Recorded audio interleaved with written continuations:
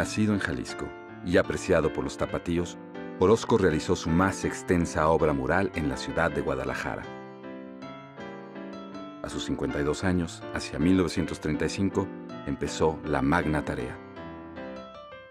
Y sin duda, la obra más importante de esa época fueron los murales del Hospicio Cabañas.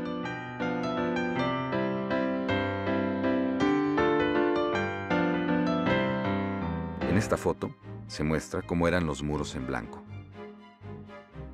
Solo las pechinas tienen algunas imágenes religiosas. Y entonces, ¿quién mejor que José Clemente Orozco para aprovechar el sitio?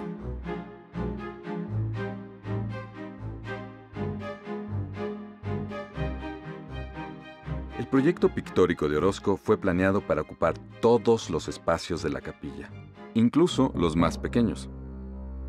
Son cerca de 1,200 metros cuadrados de murales. Entre los promotores de su venida a Guadalajara estuvieron el arquitecto Luis Barragán, que se entrevistó con Orozco en Nueva York, el exgobernador José Guadalupe Zuno, estos, los mencionados, y otras personas más, convencieron al gobernador de lo importante que sería para esa administración y para Jalisco el tener o el contar con la obra de su paisano. Además, era oriundo de Jalisco. Nació en 1883 en Zapotlán el Grande y luego vivió hasta los 8 años en Guadalajara. Después se trasladó con su familia a la Ciudad de México, donde destacó primero por el dibujo y caricatura, y luego porque habrá de pintar los reconocidos murales de San Ildefonso, que en ese entonces era la Escuela Nacional Preparatoria.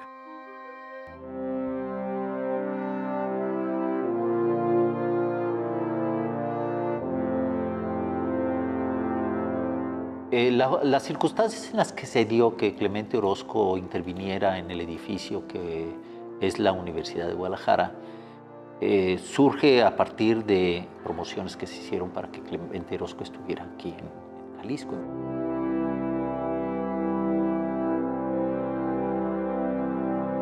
Personajes propios de la cultura de Guadalajara, como era el propio Enrique Díaz de León, José Guadalupe Zuno, estaba también el doctor Atl en una agrupación cultural que se llamaba precisamente el Centro Bohemio. El tema de la violencia y el autoritarismo es abordado en todos los murales. Pero es en el Palacio de Gobierno donde Orozco se volvió directo, despiadado.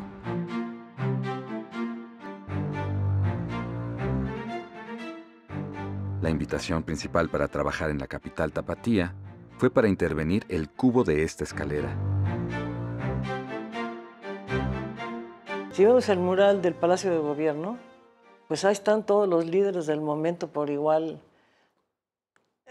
convertidos en, no solo en hazmerreír, sino en la expresión más pura del denuesto, ¿no? Es decir, no hay salida, no hay paz para el impío, ni hay salida para esto. Es un escéptico. No sé qué tanto habrá leído a Nietzsche durante su juventud, pero sin embargo pudiera pensarse que ahí está una de las fuentes principales de su nihilismo, ¿no? Unos años antes de estar en Guadalajara, Orozco vivió en los Estados Unidos. Quizá la etapa más importante fue cuando estuvo en Nueva York hacia 1929. Orozco, casi en solitario, deambuló por las calles de la Gran Manzana. Capturó imágenes de aquellos norteamericanos en su vida cotidiana.